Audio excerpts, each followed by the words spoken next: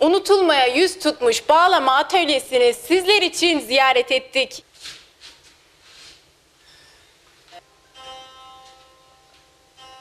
Sizi tanıyabilir miyiz? Tabii, ismim Şekertürk. Soner Bey, burada bir el emeği, göz nuru bir sanat yapıyorsunuz. Bu sanat hakkında bize biraz bilgi verir misiniz? Tabii öncelikle almış olduğumuz malzemelerin birçoğu müzikle ilgili enstrümanların alabileceğimiz frezeli bir kesim yapılan ağaçları bulmak Türkiye'de çok zor.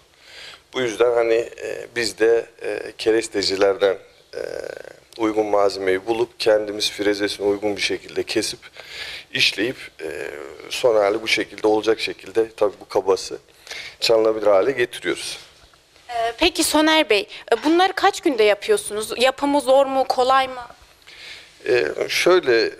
Yaşayan bir malzeme ağaç olduğu için bu her aşamada ufak tefek sapmalar, oynamalar, hareket etmeler oluyor.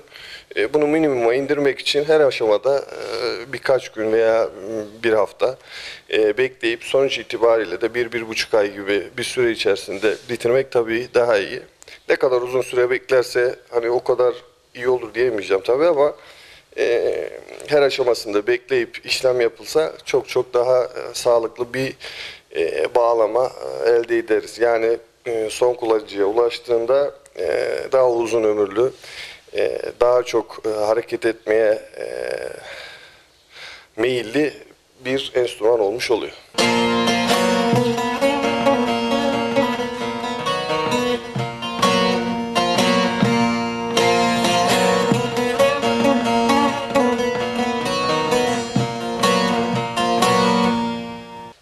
Peki hangi ağaçlardan yapılıyor? İthal ve yerli ağaçlardan yapıyorum genellikle. Yerli olarak kayın, kırmızı gürgen dediğimiz sapta kullandığım malzeme. Yine akçaağaç, kelebek denilen bir malzeme. Onun dışında tekne kısmında biraz talep eden kişinin de estetik olarak nasıl bir şey talep ettiğine ve ses olarak nasıl bir şey istediğine bağlı olarak teknedeki ağaç tercihimiz de değişiyor. Burada gene ben kendi adıma konuşuyorum. Maun, dut kullanıyorum.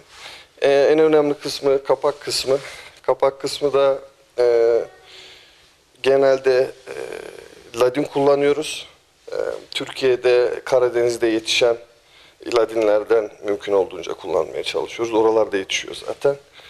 Onun dışında şu an üzerinde bulunan kapak ilk defa deniyorum. Termowood denilen bir işlemden geçilen bir kapak.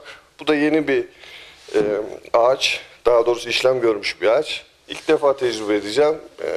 Şu anda böyle bir ağaç kullanıyorum.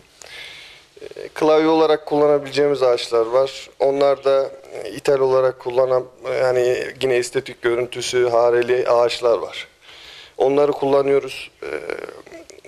Bobingo olur, pomela olur. Onun dışında filatolu işçilikli bağlamalar var.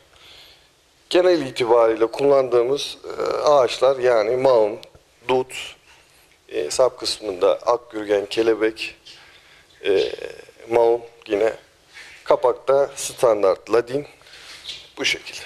Peki bağlama merakı olan vatandaşlarımıza neler söylemek istersiniz? Yani o konu biraz genel bir şey ama herkesin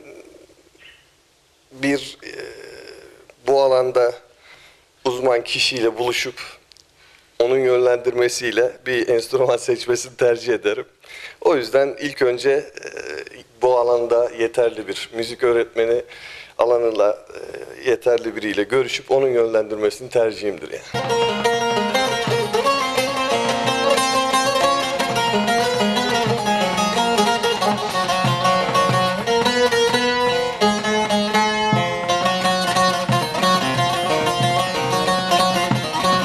Peki efendim, bir bağlama ustası olarak bağlama çalabiliyor musunuz? Tabii 9 yaşından beri çalıyorum.